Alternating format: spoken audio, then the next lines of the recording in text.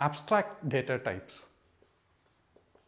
So it's a mathematical object with a collection of functions or operators. Did you understand? I guess not. So we'll see a few examples to try to understand this concept. You have seen primitive data types like integers, float, etc. And integers, for example, so let's take integers. So the data type integer supports the collection of operations like addition, multiplication, or powering, etc. So this an abstract data type is a generalization of this idea. So an integer is a primitive data type with these few operations, and an abstract data type is a generalization of this idea to maybe which contains other functions or maybe more functions, etc.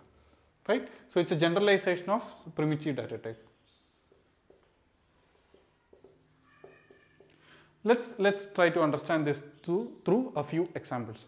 Example 1. Complex numbers.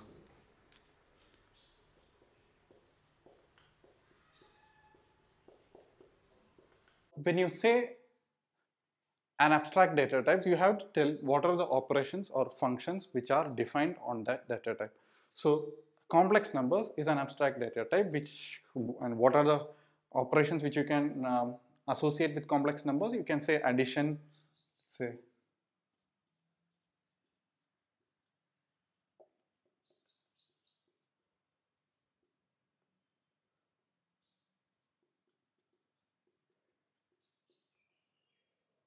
can be addition, multiplication, the real component of the complex number, the complex component, etc. Right?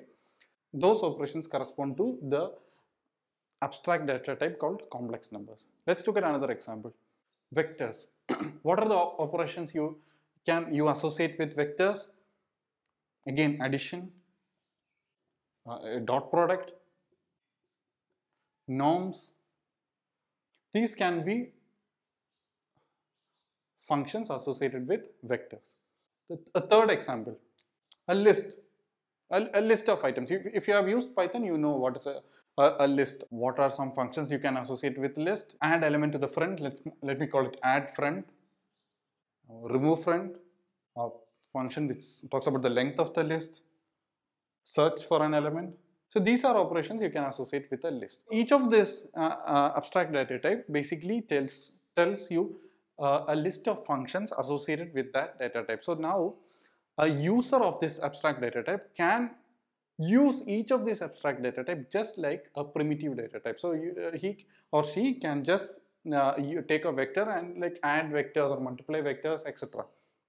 Right? They can just use it just like the person uses a primitive data type. So that's the concept of an abstract data type. So the implementation details is hidden. That is not mentioned as part of the abstract data type. How each vector or a list or a complex number is implemented is not part of the definition of an abstract data type, right? So the implementation details are not part of the definition. So the implementation can be different if you are implementing in C or C++ or in any other programming language. This is a mathematical model, right? And therefore the implementation details are hidden. An abstract data type in some sense supports encapsulation. ADTs encapsulate the data type. What do I mean by that? What I mean is that all the definitions of the data type and its associated functions or the operations are collected into one part of your project. Okay, it could have been, for example, using header files, right? In the sense you can have a separate file for this particular data type like vector or a complex number, etc. So it can be through separate file. So the idea is that you collect and store all the functions and operators for this particular data type and store it into and encapsulate it, store it in one place. What is the advantage of it? Now if you have to fix this data type or there is a bug in that data type, etc., you just go there and fix it. That's kind of the idea here. We will be creating abstract data types, implementing abstract data types using C++. So in C++, we are going to use classes to implement abstract data types. So we use classes. Classes provide encapsulation.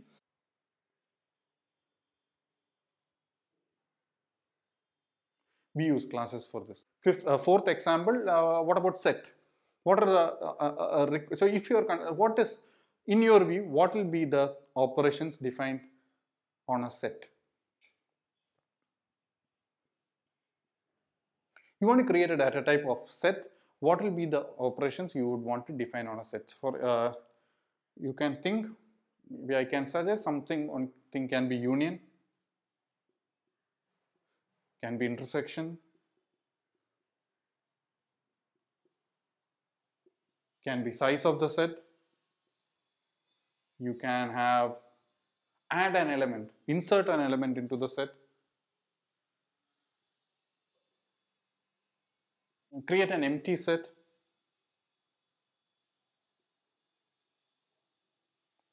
Right. You can have power set, for example. So someone asks you, give me an set ADT. Your answer is, okay, here is a set ADT. It supports the following functions.